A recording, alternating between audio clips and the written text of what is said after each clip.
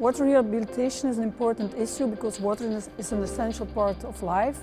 Not only the quantity, but also the quality. It's important in Europe because water is not restricted to one country. Climate change will put increased pressure on the water as a resource. The first thing, of course, is always avoid new pollution. And the second thing is to take care of pollution that's already there. It's very important to know what the sustainability is of a certain technology with respect to removal of the pollutants.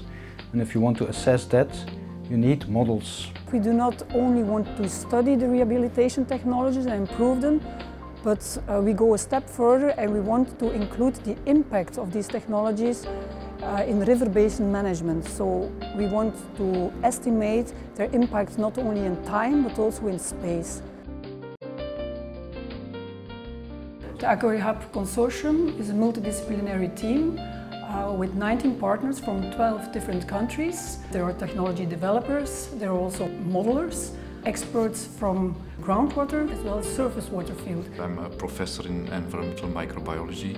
I'm an independent consultant and working in soil remediation and investigation. I work for the University of Stuttgart. I'm from the University of Copenhagen, belong to the Department of Geography and Geology.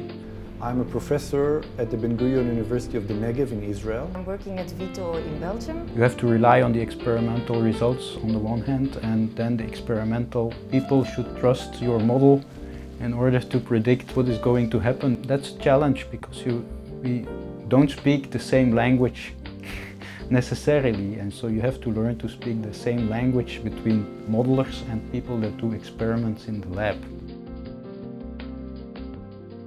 We selected 5 innovative rehabilitation technologies for a detailed study.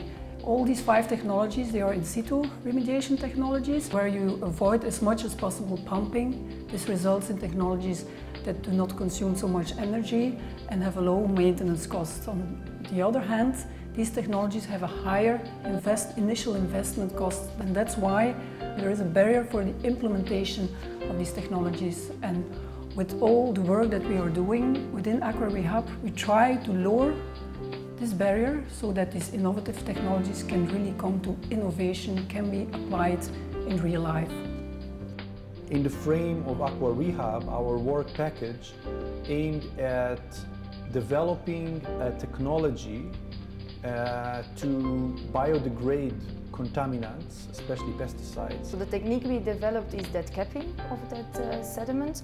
So what we do is, the idea is that we will put a cap on top of the sediment, and in that cap there will be organic matter, and the bacteria will use that organic matter as food, let's say, and while they're growing on this organic matter they will degrade the chlorinated compounds. We're looking into zero-valent iron, which can be injected in the subsurface. What we're doing, if we inject it, we can actually go into a building. We can go in the basement of a building, maybe if it's a factory, we may have to remove a couple of machines, put them inside. We drill right between the machines through the soil, through the floor, and we inject our particles right into the what we call source. Well, our package 1 goes about riparian zones, and riparian zones are actually kind of buffer zones which are installed between agricultural land and the river bodies.